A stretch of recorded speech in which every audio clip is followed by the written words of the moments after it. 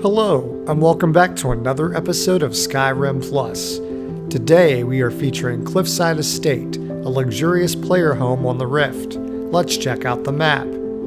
Here we are at Cliffside Estate. To our west is Ivarstead, then you've got this small island, then you've got Cliffside Estate. When you arrive, go to the boat dock and find the owner and make him an offer for his home. This is a fine place you've got here.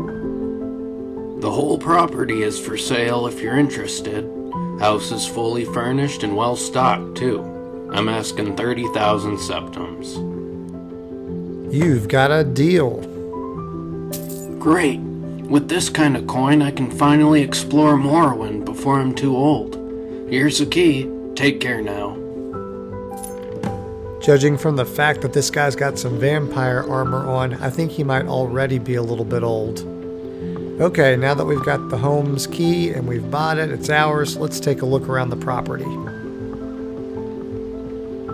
Okay, over here it looks like we've got a smithing area. We've got an anvil over there. And straight ahead of us is a smelter. And then you've got a huge rock. And look at those aspen trees behind it. Really, no matter where you are in the Rift, you're going to find some beautiful aspen trees nearby. If you like the aspen trees from my game, I use a mod called Aspen's Ablaze. So if you like them, you might want to check that one out. There's Nilheim in the background, if you're familiar with where that is. And then over here, you've got a fish hatchery. So you can produce some fish if you want to use them for alchemy or cooking. And then you can see that there's sky shards in the distance if you have that mod enabled. And now we're going to go up this hill and we're going to check out the outside of the home. Just what a fantastic area. Look at these beautiful leaves shedding for fall. I just love fall. I'm a runner and there's no better time of the year. Okay, over here you've got a workbench, an anvil, a grindstone, a tanning rack on this beautiful wraparound porch.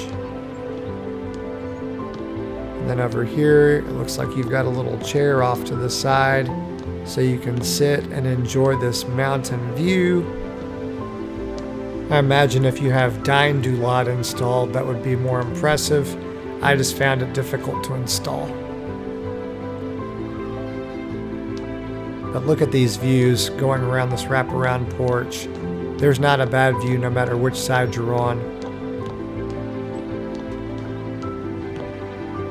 There's a place for you to sit and enjoy the views. But let's head in. Now that we're inside of Cliffside Estate, it looks like a little hunter's lodge. We'll start on this side of the room. It looks like you've got some places to display some of your weapons. Look at that gigantic dragon skull and gems. And it looks like you're just showing off your tremendous wealth. And then underneath the saber cat heads there, you have an enchanted elven bow. And yes, you can take it and use it. It is not just a static display. Looks like you've got some harvestables, an oven, a cooking pot, a mounted deer head, a scary bear statue, and then you've got your alchemy area. That's a door that goes to the basement. We're going to check that out here in a little bit. But first, we're going to head upstairs, where you have some more display areas. Looks like you've got a chest there for storage, some sword racks or staff racks. It looks like you've got a mannequin right there, some banners. There's one of the insects in the jar, and then it looks like you have your shrine to each of the divines.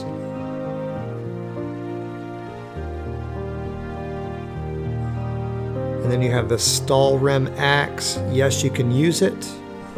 And then there's your bed. On the other side of the room, you have a little garden area, but they are not fertile soils. You can't just pick and choose what you plant there. It's predetermined, but at least they give you a good variety. Now we'll head out this door, and we'll check out our second floor deck. Looks like it's turned nighttime outside, or very close to it anyway. But you can still see a little bit of light in the sky. That waterfall looks a lot like the one that's over there by Tel Jourdain if you have that home mod installed. I'm not sure if it is, it sure does look like it though. And then you've got a little bit of a view of the mountains, although it's kind of blocked by the aspen trees a little bit. But that's not a problem for me. Okay, we've seen the upstairs, we've seen the main living area. Now we're going to head downstairs and check out the basement. Ooh, look at that dragon bone sword. Missed that the first time around. Okay, let's check out the basement. Looks like you've got some stone raven heads as you enter the basement. Little Tales from the Crypt vibes.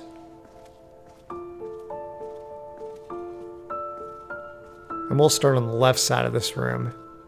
So it looks like you've got a statue of Ysgramor, and then each of these stones have different effects, like that one resists 10% of magic, that one improves your one-handed by 10%, improves your prices by 10%, and then that's the Shrine of Nocturnal, although it looks a little glitched, which increases your sneak by 10%. This is for soul gem storage. Looks like they've given you a few gems to get started. If you like that enchanting table, that's from Welding Man's Enchanting Table Variants. You can check that out if you want.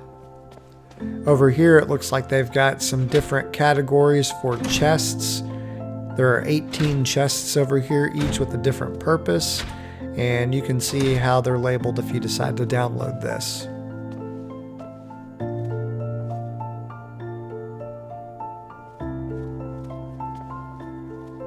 Looks like we have another 4 mannequins to the left, and they've cleverly designed the dragon to breathe the fire into the brazier. And then you've got another one going over there. Wow, that fire is really going. Some bookcases for the bookworms of Skyrim. Some more sword racks. And look at that fire too. Wow. You might need to be careful when you're cooking at this home. Looks like you've got a little dining room area. It looks like I've trapped myself in too. I'll just do a nice little hop. Oh, what's going on there? Okay, anyway, it looks like that's all the basement has to offer. So let's go ahead and head back up and wrap this thing up. This concludes our tour of Cliffside Estate. If you enjoyed this feature, click the like button. Feel free to comment with your thoughts.